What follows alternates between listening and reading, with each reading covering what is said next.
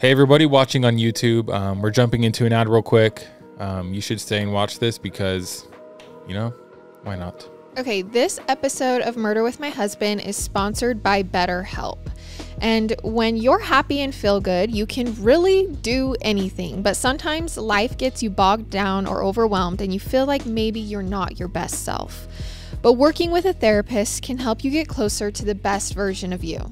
Because when you feel empowered, you're more prepared to take on everything life throws at you. We just want to talk about how we like therapy. We think it's important. We think it's always important to work on yourself and figure out, what's going on in your life. Life is hard. Life is stressful. I think even just the day-to-day can be hard, and therapy is seriously a tool that you can use to help ease that stress. Therapy is such a great way to understand your thoughts and feelings with someone who can give you an objective point of view. If you're thinking of giving therapy a try, BetterHelp is a great, convenient, flexible, and affordable option. And you can do it all online in the comfort of your own home, which I love how everything can just be done online these days. Just fill out a brief questionnaire to get matched with a licensed therapist. And if you're not vibing with your therapist, you can switch another one easily. If you want to live a more empowered life, therapy can get you there. So visit betterhelp.com/husband today to get 10% off your first month. That's BetterHelp, HELP.com/husband. One more time, visit betterhelp.com/husband today to get 10% off your first month. Hey everybody, welcome back to our podcast. This is Murder with My Husband. I'm Peyton Moreland. And I'm Garrett Moreland. And he's the husband. And I'm the husband. Okay, before we get to Garrett's 10 seconds, I just want to talk about something that's pretty cool. If you are a member of our Patreon or a member of Apple subscriptions, you actually get ad-free versions of Binged as well. No additional fee. We've just looped it all in. So if you've ever thought about becoming a patron or Apple subscriber, now is the time, because you're basically getting both shows plus the bonus content you get with Murder with My Husband. Speaking of which, if you're listening to this on a Monday, then 2 days later on Wednesday, there will be 3 more episodes of Binged. 3 of them. That is our second show that we are super excited about. So if you need more true crime or you need more from just us, go ahead and listen to Binged. For those watching on YouTube, sorry, I am pretty colorful today, so hopefully I am not blinding your eyes. This is our personalities in one little show. Me in all black, Garrett in all color. That's true. Okay, are you ready for your 10 seconds? So for my 10 seconds, we are back on the topic of food. I was sitting there, I got Domino's this week, and then I also got Pizza Hut a couple days later. Rough week, don't want to talk about it. It is what it is. So anyways, I was sitting there and I was thinking, what is the best fast food pizza? You know what I'm saying? So, you can't include like if you're in New York or Detroit or Chicago, you got your deep dish pizza, good pizza everywhere. I'm talking about your like chain fast food restaurant pizza. What is the best one? And I think I've come to the conclusion that it's Pizza Hut. So, there's like Pizza Hut, Domino's, Papa John's, Little Caesars. I'm trying to think what else is big. Like Mountain, I forget what it's called, Mountain something. And I know probably on the East Coast and other places, there's other fast food pizzas. Anyways, leave a comment, leave something down below because I'm curious kind of what everyone else thinks. I had both Domino's and Pizza Hut, and my conclusion is Pizza Hut. And I don't know. I mean, sorry, Domino's. Unless Domino's sponsors us, then Domino's is better than Pizza Hut. My vote, I know you didn't ask, is Little Caesars. Little Caesars is good, but sometimes I feel like it just hurts my stomach a little bit. Doesn't it all hurt your stomach? I guess so. Pizza Hut didn't. So that's why That is true. I was pretty happy. Let me know your favorite pizza below. And I love pizza. I'm a big pizza fan. I need to know, where do we need to go to try the best pizza? I feel like everyone's going to have a different opinion, so I'm curious to see if anyone agrees on the best pizza places in, honestly, the U.S. Okay, let's get into this. So our episode sources are Innocence, the true story of Steve Linscott, law.northwestern.edu, casetext.com, and newspapers.com. Okay, so humans have been exploring, studying, and debating the significance of dreams since the dawn of man. What do they mean? How come so many people have the same recurring dreams, like dreams of falling from great heights or dreams of losing your teeth? And how is it that some people have dreams that seem to predict future events? These psychic dreams are known as precognitive dreams, and no one really knows why or how they happen and how significant they really are. But what if you were a detective investigating a murder, and someone came to you about a dream that they had in which they seemingly saw that exact murder unfold? And the dream took place at the exact same time that the murder took place. And that person seemed to know things about the murder that they couldn't have known unless they were there. That very scenario is at the center of today's story, which takes us back more than 40 years. It starts with Karen Ann Phillips, who spent the first 2 decades of her life in North Carolina before moving to Chicago in 1977. Now, for Karen, a curious young woman who embraced new experiences and loved life, Chicago was the next great adventure in which she expected would be a lifetime full of them. She enrolled in Aurora College and graduated with a degree in biology, and her career goal was to become a nurse. So she continued her studies at Rush Presbyterian St. Luke's Medical Center and moved to the Chicago suburb of Oak Park in April of 1979, where she signed a lease on a cute studio apartment on Austin Boulevard. And by this time in her life, Karen had been introduced to the Temple of Kriya Yoga, which was a wellness and learning center founded in the late 60s by a self-styled religious leader, guru, and astrologer. And the friends that Karen made from Kriya Yoga would soon form her core social circle. So it basically became her life. Yep. Friends like a woman named Helen, who she met in the temple's astrology class. Helen was actually a swami or a priestess in the temple's hierarchy, so she was a high-ranking and very active member. And in her capacity as a swami, she had a lot of influence over Karen, convincing her new friend to enter the path to the priesthood herself. So Karen poured more and more of her money into the Temple of Kriya Yoga organization. In fact, she was even sinking her student loans into the temple and going into increasing debt in the process. But this is what she believed in. This is what she belonged to. Okay. It's safe to say that Karen had quickly become a fanatical follower of the temple, spending much of her money and time there, participating in regular activities like yoga, of course, meditation, and group hypnosis. So in the summer of 1980, it was during one of these hypnosis sessions that Karen had a disturbing premonition.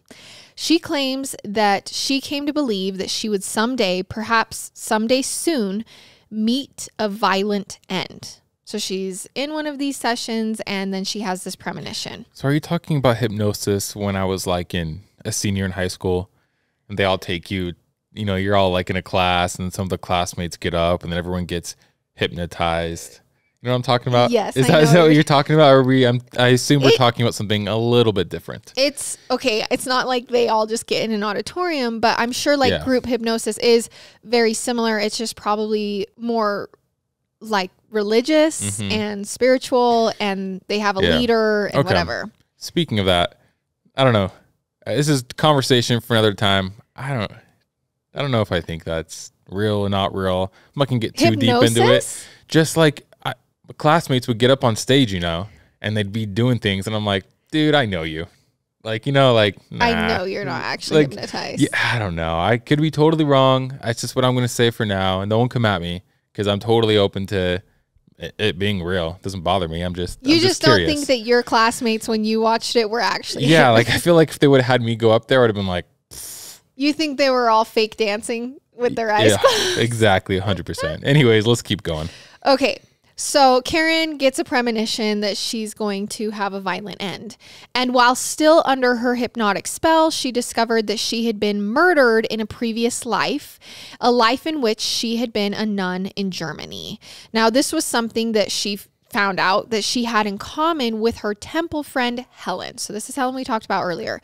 Helen had also been a German nun in a previous life. So under hypnosis, Okay. they're like, oh my gosh. So under the temple's belief system, these two women believed that they were linked across multiple lifetimes. Like they were meant to meet again because in the last lifetime, they were both nuns together. So Karen did still have some friends outside of the temple at this point in her life. She wasn't totally cut off. And one of the closest of those outside friends was a college professor in North Carolina named Jerry McDuffie. Now, Jerry was a guy that to all her Chicagoland friends, she referred to as her out-of-town fiance. And when he visited her in Chicago and sat in on some of the temple's classes with her, Jerry was disturbed by what he observed. So her one friend who she's like, oh, he's my out-of-town fiance. It's just a joke, but they're close friends. He comes in to town and he goes to her ceremonies with her and he is disturbed. He tries to talk to Karen, says, hey, I think you should maybe leave the temple and the people associated with it, but she wasn't having it. The temple was her new family. But Jerry believed he was the older, wiser, more perceptive of the two of them. And he was also growing concerned about some of the changes that he was seeing in his friend Karen. Or perhaps not changes so much as qualities that had been lying dormant or hidden back in North Carolina when she lived near him. But in the big, bad metropolitan spread of Chicago, these qualities were now emerging as a liability out of Karen. And what we're mainly talking about here is how naive Karen was. Her ready willingness to trust and take things and people at face value. So he was like, basically he told her, hey, I think that you're being lied to. I don't think any of this is real. And she was like, no, this is all real. Jerry thought that the temple's attitudes toward sex and drug use were too free and permissive. And he felt that some of the temple members represented what he saw as bad elements in society. And that Karen was exposing herself to potentially harmful people. And not just at the temple, but outside of it too. He learned about the time that a stranger from off the street had approached Karen and offered to paint her portrait. And so she then allowed the stranger to come into her apartment with her alone and paint her. Okay. Karen was a confident, headstrong young woman who was like many young adults without a lot of life experience who don't see or aren't willing to accept that they may be naive or reckless or inexperienced. No one really likes to be told that they're naive. How old is she again? She's in her 20s Okay. at this point. And when Jerry tells her, hey, I think you're being naive, she doesn't like it, and a growing rift begins to develop between Karen and her old friend Jerry. So her one friend that wasn't really a part of the temple, she is now fighting with because of the temple. And this pushes Karen further into the bubble of the temple. It's hard to feel like your once out-of-town fiance doesn't support your new way of life. But this loss of a friend didn't last long because while all of this was going on, a man named Peter moved in next door to Karen. And Peter was new in the building. He lived in the apartment above Karen's.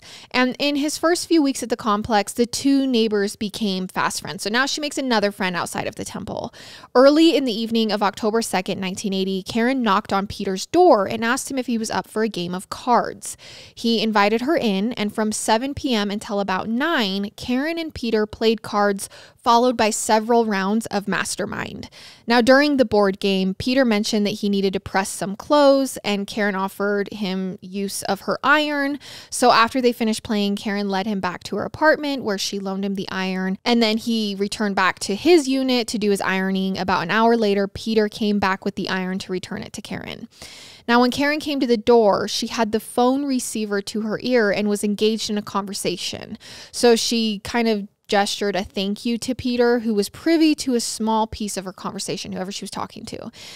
She said, "Don't call tomorrow night. I'll be at the temple," she told the person, who was actually Jerry, her ex-friend. The following day, Karen went to school and had classes from 8:30 in the morning to 4:30 in the afternoon.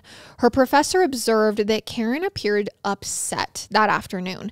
And when she asked Karen if something was wrong, Karen told her that everything was fine. After school, Karen got a ride home from a classmate, and then in the evening, she went to her usual astrology class at the temple. Karen hung around the class uncharacteristically late that night.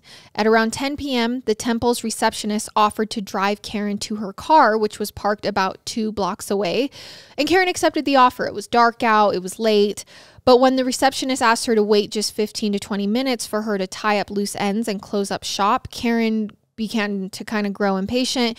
She said, "It's okay. I'll just walk. It's no big deal." Half an hour later, Helen, her friend from the temple, rang Karen's apartment, and Karen could hear her phone ringing from the front door of the apartment building just as she was stepping in. So she's coming home from the temple. Helen begins calling, and she rushes in to answer. So she rushes across the hallway to hurry up and answer, and she completely neglects to close the front door of the building, which was kept locked. Like only people who lived in the building could get in. Well, she doesn't close the door. She leaves it open to rush into hers. Karen picks up the phone just in time and talks to Helen for about 20 minutes. Before they said goodnight, the two friends made plans to meet the next morning at around 11 a.m. to go to the flea market together. Now, sometime in the night at around 1 a.m., Karen's next door neighbor, Muhammad, this is not Peter who lives above, this is Muhammad who lives next door, heard what sounded like an argument coming from Karen's apartment. He turned down the volume on his TV set because he was still awake and moved closer to the wall to try and figure out what all the commotion was about. Kind of funny because it's funny how you just like spy on other people, you know? Right. Like, I wonder what they're arguing about. What's going on? What's going on? He couldn't make out what was being said, but he could hear two voices speaking loudly, angrily, and there were pounding noises. Like there was something clearly going on. These noises persisted and got louder. So Muhammad walked out of his door and walked to Karen's front door and knocked on it, at which point the talking and the pounding stopped. There was silence. He waited a minute, literally counting out the seconds in his head. And when no one came to the door, he returned to his apartment and resumed watching TV. Maybe this was just enough to be like, hey, you're being loud. Yeah, like knock it off. Yeah. But he noticed as soon as he turned the volume on his TV back up, the loud voices and pounding kind of started up again. Okay. But rather than get into it with people who were already worked up, Muhammad just went to bed. He just passed right out. The next morning, Karen didn't show up to the flea market where Helen was waiting for her. Remember, they had made plans at 11. When Helen still hadn't heard from Karen half an hour after their meetup time, Helen grew irritated that her supposed friend didn't even have the courtesy to call and let her know, hey, I'm running late. But then, as more time passed, Helen's umbrage turned to concern. She began to consider the possibility that Karen had gotten into an accident or something. She was hurt. Helen enlisted her husband, Dominic, to drive to Karen's place while she stayed home by the phone. So she's like, you go check on her and I'll stay home just in case she calls. And Helen asked Dominic to keep his eyes peeled along the way for signs of Karen's car off the road in the event that it had broken down or she had crashed. But when Dominic finally did see Karen's car, it was in the driveway of her apartment house where it had been all along. This is normal. Now, knowing that he still needed to go in and check on Karen, Dominic gained entry into the building, but Karen wasn't answering her door. He then knocked on the door of Karen's neighbor, Muhammad, and told the neighbor what was going on, how Karen had missed this appointment with his wife, and they were worried that something had happened. Have you heard anything? Did you see anything?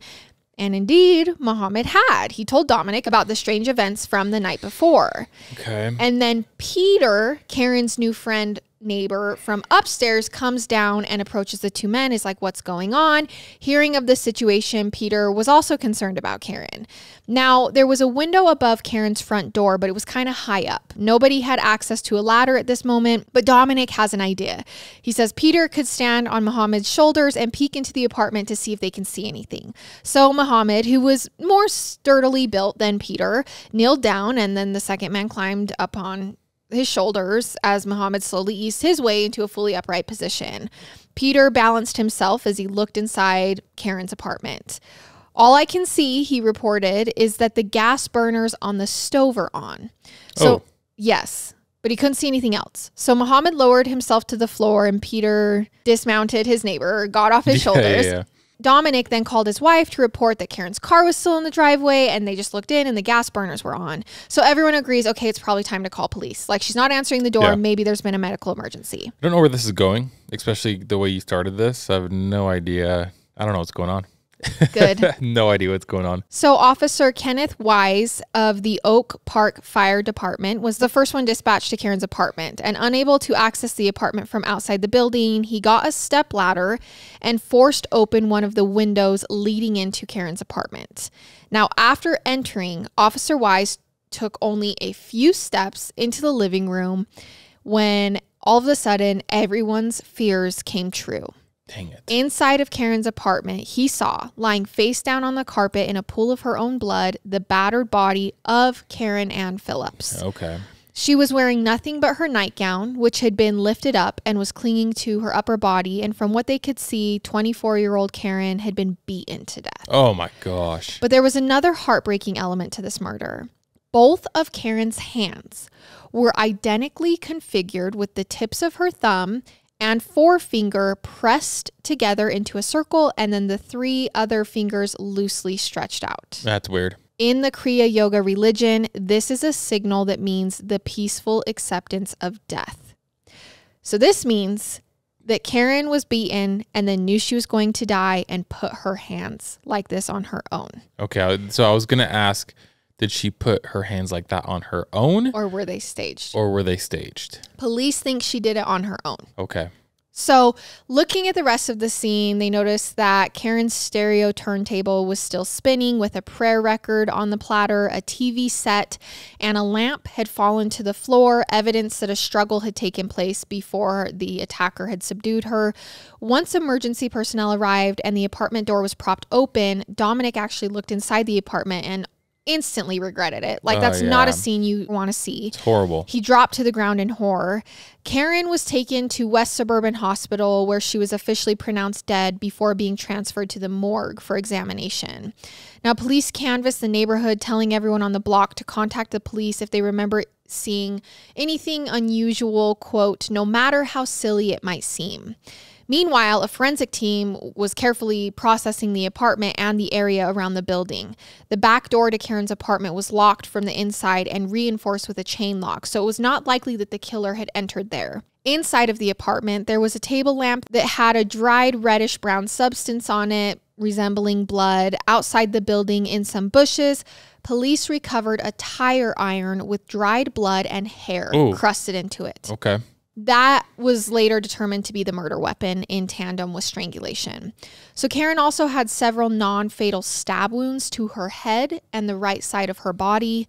Hairs were collected from the palms of Karen's hands as well from her body, and back at the apartment, her bed sheets. 4 unidentified latent prints were lifted from inside of the apartment, and 15 additional prints were lifted from the apartment's front door. This isn't something you get away with. I mean, there's so blood everywhere. There's DNA everywhere. When you beat someone to death, it's not like some sly, subtle thing. Right. At the medical examiner's office, semen was found along with evidence of sexual assault. A rape kit was collected and an autopsy was performed. The following Monday evening, detectives Robert Shiana and Ronald Grego at the Oak Park Police Station were sitting with Karen's friend Helen when their phone rang. Shiana picked it up, and on the other end of the phone, a male voice began speaking. I read about the murder of the woman in Oak Park in the paper today, said the man. You'll probably think this is silly, but I had a dream. Do you want to hear it? Sure, okay, said the detective, getting his notepad and pen into position. I had the dream on Saturday evening, said the man on the phone, the same night that Karen was murdered, and apparently at around the same time. And in the dream, he continued, I saw a man bludgeon someone to death. Shiana asked, can you describe the man? The other man on the phone said he was blonde with short, straight hair. He had fair features and he was square built, not muscular, but solid. He was about 5'5" to 5'7" tall, and he was wearing a terry cloth short sleeve shirt with 2 or 3 horizontal lines across the chest. We're getting pretty descriptive right now, aren't we? He keeps going. The man had brown or reddish pants, and he was an easygoing guy and felt comfortable with the person that he was killing. The man continues, the victim, I believe, was struck while lying down or crouching and seems to have been hit on the side of the head and possibly on the right hand. Instantly, I mean, suspect number 1, right? I'm sure this is exactly what the police are thinking as well. Right. So the man continues, the victim also seems to have not given a lot of resistance. Maybe she has an air of acceptance or peace about her death. An air of acceptance or peace. Okay. Much like Karen, whose hands signaled the acceptance of impending death. But something had just changed in the man's description. The caller now was gendering the victim as a she, while just earlier in his description, the victim didn't have a gender. He just said a person was bludgeoned. But the man continued on. This attack was unexpected because the attacker was quite calm and at ease with her beforehand, but then quick and brutal during the attack. The victim was struck a number of times. The last impression I have of the attack was the bludgeon striking, bleeding flesh, and a lot of blood flying everywhere. He also goes on, I want to say the victim was black, but that's not so clear to me. Now, Detective Shiana's interest was piqued. He wanted to know more about this man that was calling and why he seemed to know what he knew. So he tells the man on the phone, why don't you just write this down and we'll drop by and pick it up later. On the other end of the phone, this sounded fine to the man, who then provided his name and address. His name was Stephen Linscott, and he was a 26-year-old Bible student at the Emus Bible College. Which I feel like if he did it, he wouldn't have said, come by and pick this up, unless he's just an insane narcissist and he doesn't needs to insert himself in the investigation. Which, I mean, it's possible. Well, when police figure out who Steve Linscott is, they discover that he was one of the people who'd been contacted during the door-to-door neighborhood canvass following Karen's murder, because he lived with his wife and 2 children at the Good News Mission in Oak Park.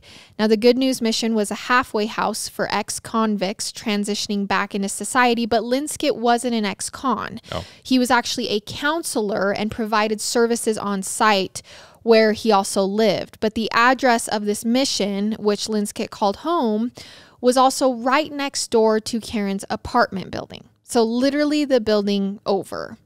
Linscott and his family had apparently moved to town only a month before Karen's murder. So police wasted little time in paying Linscott a visit. They're like, okay, whatever is going on, he lives right next door to her, and now he's called in basically describing the death. And they want to pick up the written statement from him. Some additional details in his written statement included, and I'll just quote it directly from the note. As I dreamt, the first stage was very clear, but I woke up as I sensed a change come over the person, and I tried to shake off the dream and go back to sleep. I went to sleep again and dreamt of the attack. After this, I woke up and was very disturbed because of the vividness of the dream. I thought I heard a noise in the front room of our apartment, so I got up and went out and came back and then went back to sleep. Concerning the second stage of the dream, the attack is striking down on the victim. She is below his waist, then below the knees, and does not give much resistance to this attack. Now, this next part of the story is different depending on who you believe. But the way the story went, as it was later written by police, was they wrap up this, and the police officers at the scene read the note, then ask Linscott why he hadn't described the murder weapon. And Linscott reportedly answered that he thought the murder weapon was a blunt object that resembled a tire iron. Okay. But this conversation was never recorded, and Linscott later on would deny that he ever said this. He said, I never said it was a tire iron. Anyway, back at the station, the detectives received the note, read it, and discuss it with their colleagues. There were several consistencies between what Linscott had described in his dream and the actual crime scene, enough for them to decide to take the discussion to the state attorney's district office. All parties now involved with the investigation felt it was important to pursue Linscott further and bring him in for interrogation. He has now become suspect number 1. So Detective Shiana called Linscott that afternoon, and taking care not to let Linscott sense that he was a suspect, told him that they'd consulted a dream expert and wanted to talk to him further, get some more information. So Linscott agreed to come down for the interview, and he arrived at the Oak Park police station the next afternoon. When he showed up, Linscott was wearing a terry cloth short sleeve shirt with 2 or 3 horizontal lines across the chest. Okay. Just like the assailant that he described having seen in the dream. This is weird. I don't know. Keep going. Well, in fact, Linscott overall resembled the man that he said in his dream. Linscott himself had straight, short blonde hair, a light complexion, and a husky build. Okay. So the detectives lead him through the station toward the interview room, and as they pass a table where another man was having his Miranda rights read to him, Detective Grego turns to Linscott and says, "Do you see that? That's routine. Everyone gets their rights read to them when they give a statement. It's a formality. That man just had his house burglarized, and he's giving a statement." This paved the way to get Linscott to let down his guard for when they would read him his rights in the interrogation room. And once his rights were read, they jumped right into it. So let's talk more about this dream, said Detective Shiana, who led the interrogation. Linscott begins. So Friday was a normal day for me at school. I worked on my car in the afternoon, then I completed my homework assignments. Then it was evening and I studied for a bit, and then I talked to some of my neighbors. My wife went to bed before me at around 10:30 and I joined her about a half hour later. And was she still awake at this time? Asked the detective, wondering if the man's wife could vouch for any of this, like give him an alibi. And Linscott said no, she was already asleep. After they go through some more details about the dream, actually like getting really detailed, saying what is the killer's sex life like, get into his head, what's his psyche, and Linscott's kind of going along with it. Police tell him, okay, we're very interested in your dream from a psychic standpoint and we'll need to talk to you again soon. The next day, when Detective Shiana reached out again to Linscott, it seemed that Linscott was starting to get wise to the investigator's suspicions. Okay. He just straight up asked police if he was a suspect. He's like, okay, I know that like I had this dream and I'm willing to help you guys, but am I a suspect? The detective emphatically denied that that was the case. No, you're not a suspect. We just need your help. And can you do that? Can you lie? Can you lie? Police can, yeah. During an investigation. Okay. Shiana then, under the guise of wanting to provide transparency, asked Linscott to write down any questions or concerns that he might have and bring them by the station. Also, the detective added, we'd like you to help us make a composite sketch of the assailant in your dream. So early that Friday evening, Linscott was back at the station for another interview. Sitting down with the police and a sketch artist, Linscott really squeezed his memory for the haziest of details from his now week-old dream. It had been a week since Karen had been murdered. And the process of this sketch dragged on for an hour and a half. And when the sketch was complete, it looked an awful lot like Steve Linscott himself. Okay. Which seemed to explain why the sketch artist was looking at Linscott so intently through the process, like you are basically just describing yourself.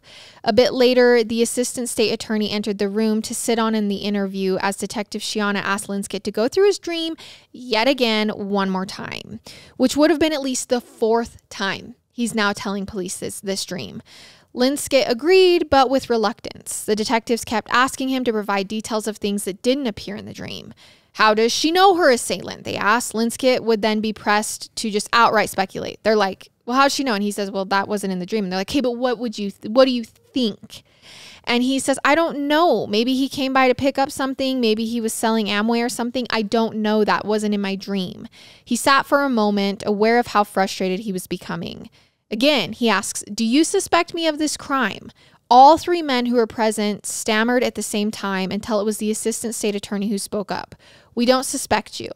They explained that they just needed to eliminate their star witness in case it went to trial. And Linscott bought it. And while Linscott was being interviewed, unbeknownst to him, his wife, Lois, was paid a visit by two plainclothes policemen accompanied by the senior assistant state attorney. They downplayed that her husband was a suspect, their only suspect, in fact, and used the ruse that they were trying to gain more insight into the case while also making sure to eliminate her husband.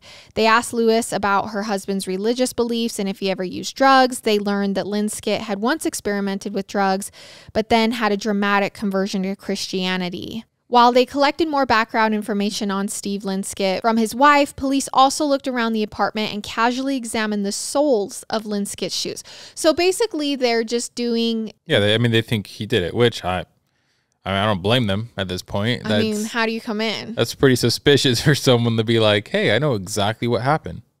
So Lois was never cautious or apprehensive while these men were in her apartment because she trusted the police.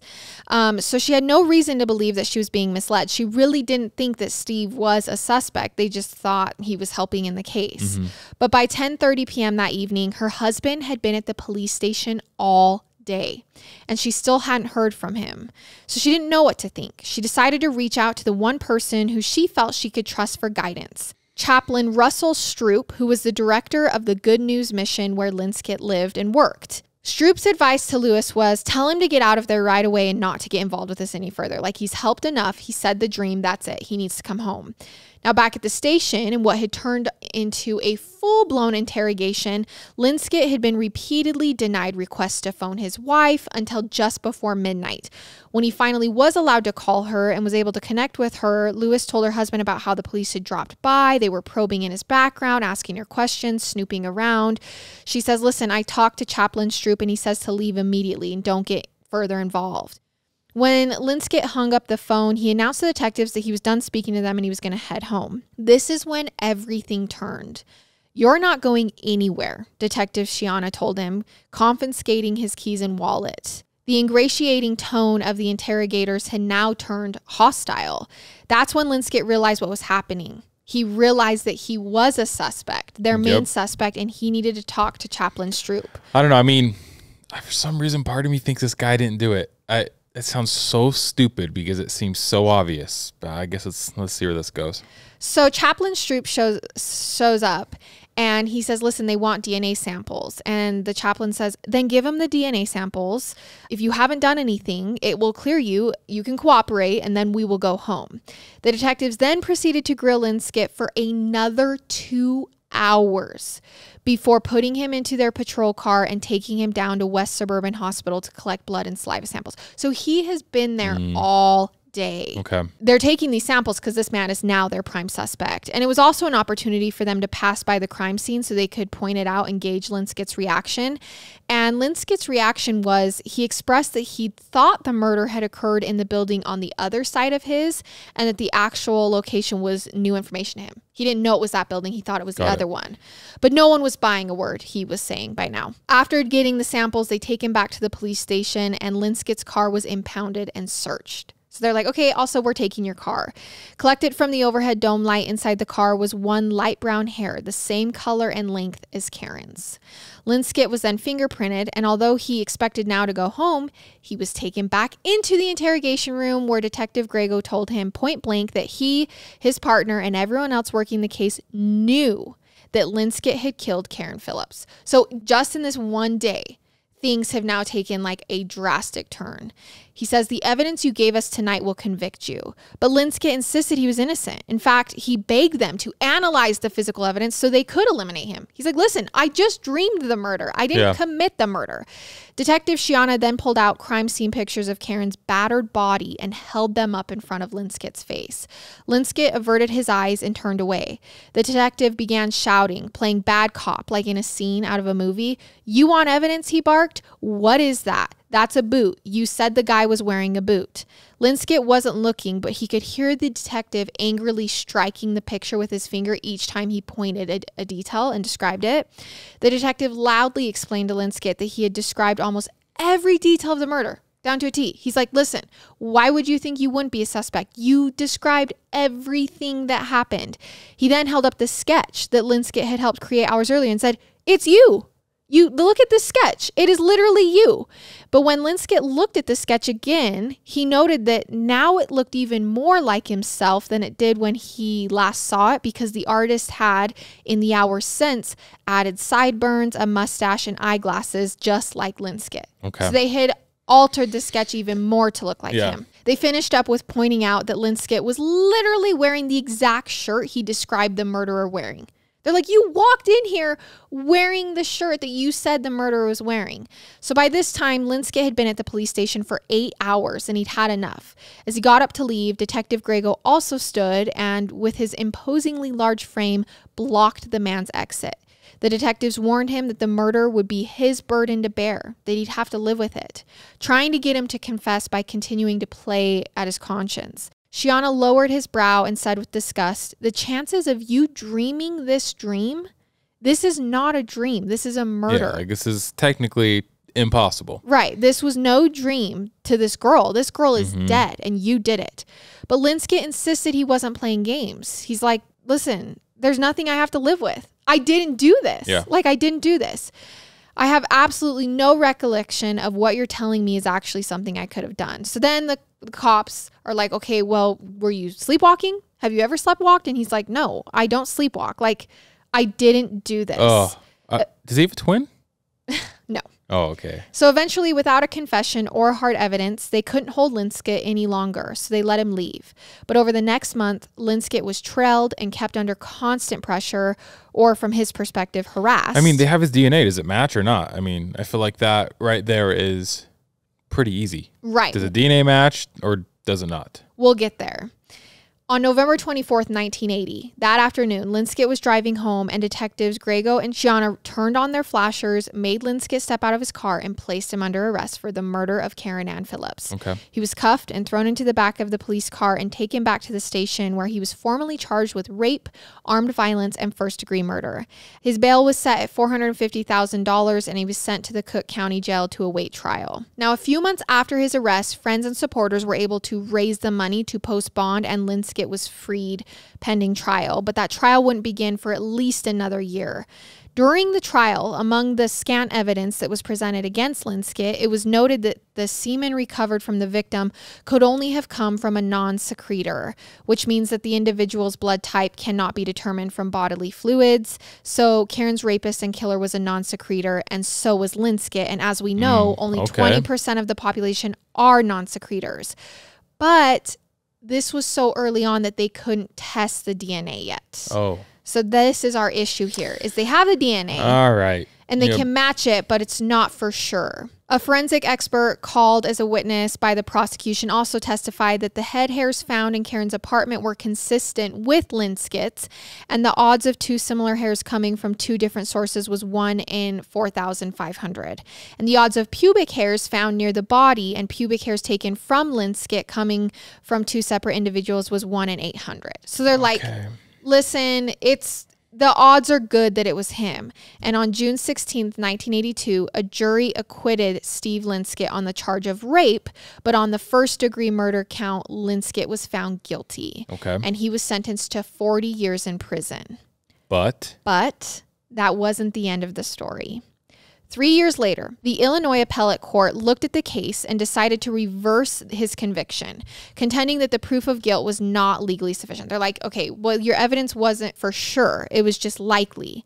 And in November of that year, Linscott was released from prison after serving 3 years. But then in October of the following year, the state Supreme Court challenged the appellate court's decision, arguing that the evidence was in fact enough, and they reversed the reversal.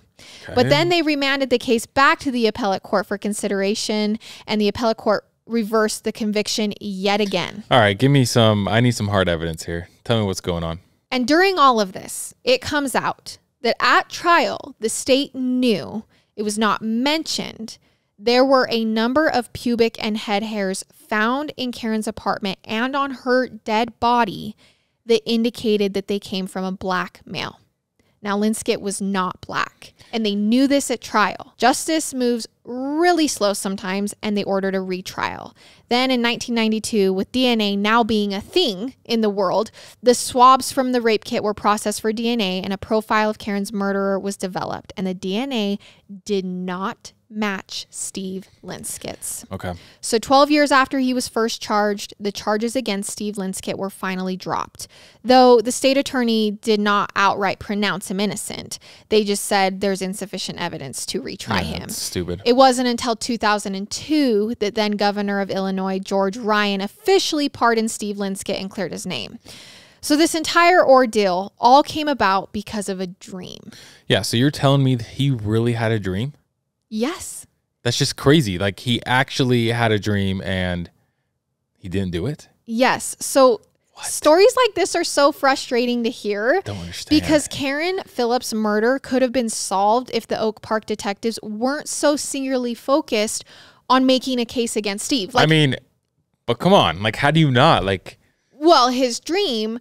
And at the time that they charged him, they knew that the hairs belonged to a black male, and they still charged Steve. Yeah. A guy whose only mistake was thinking a dream might be significant enough to share with his local police. Last time I helped you guys out. Yeah, he's like, never again. But Karen Phillips' murder is not the only case like this. Many other similar crimes in Oak Park and the surrounding suburbs have gone unsolved. In fact, if you were murdered in Chicago anytime between 1910 and yesterday, odds are against your murder ever being solved. Like Luella Ville Sutters, a 36-year-old woman who was raped and fatally stabbed in the head inside of her own bedroom in 1973, just half a mile away from where Karen Ann Phillips was killed. Her case never solved. Got it. Or 22-year-old Rita Hopkinson, who was raped and stabbed to death in broad daylight on a train platform in Oak Park in 1978.